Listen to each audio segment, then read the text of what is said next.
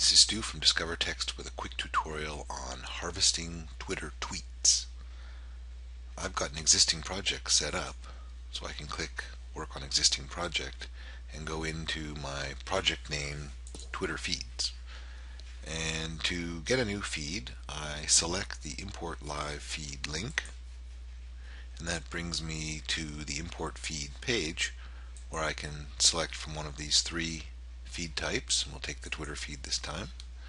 And I'll create a new archive called Gulf Coast.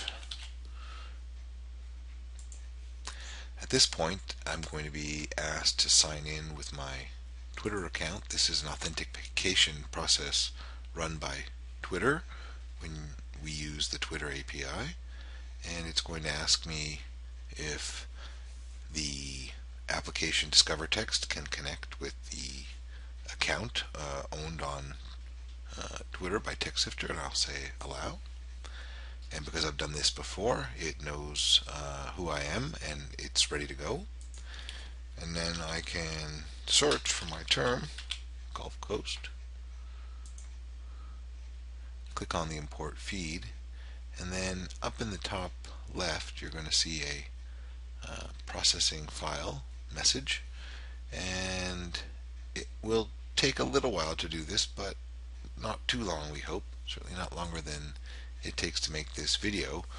This is a new feature, and we notice it gets to 100% and then actually bounces back down till it's actually done. That time it didn't, and so I get a message now, a notification.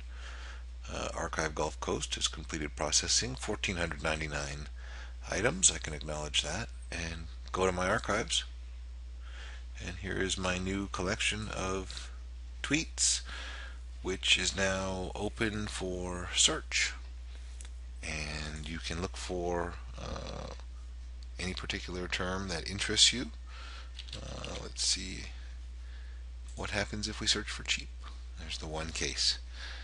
So that's basically a good way to start thinking about how to harvest Twitter tweets and to create archives of those tweets, and then to go in and view those tweets and the metadata associated with them, and to search through it and to classify it and sort it in any old way you like. Thanks.